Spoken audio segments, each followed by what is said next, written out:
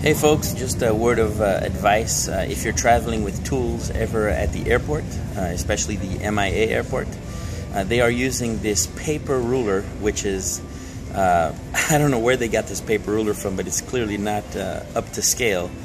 So I have a ruler in my little tool bag that I carry with me, and it's a government issue, I call it, but it's a regular ruler from Office Depot or home, whatever, and it's a 7-inch ruler, and all my tools are smaller than it.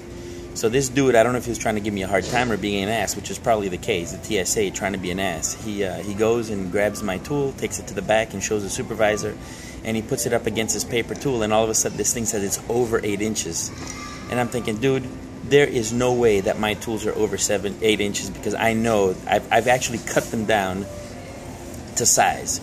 And so I tell him, look, I have a ruler right here. And he says, well, no, that's what the paper says. That's what the paper says. Well, dude, I don't care what your paper says. So luckily, I carry my that REI belt buckle that I have, which has inches on it. And I also have my little can opener in my wallet, my little tool from Cobalt, from Lowe's, that also has inches on it. Can you see that? Yeah. So I tell the guy, oh yeah, that thing doesn't work. You know, don't mess with me, man. I've been flying with those tools for 7 years. So finally, he had to get the manager, and these guys have no common sense whatsoever. The TSA, no common sense. So finally,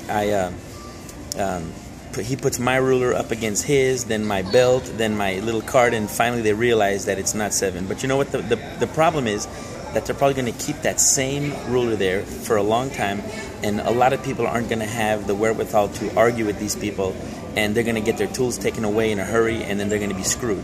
So just in case, if you travel with tools, have a couple rulers with you, so that if there's ever a dispute, you can cross-reference and let them know that you know what you're talking about. So good luck to you.